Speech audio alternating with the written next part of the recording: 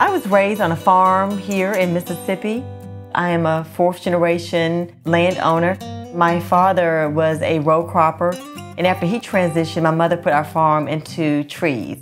I've gained so much respect for my parents after understanding what it took to keep this land.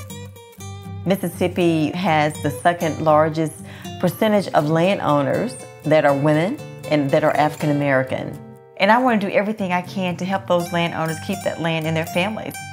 Experts from the Mississippi Forestry Commission and also USDA, different agencies, are very important in helping me to implement sustainable practices on my property.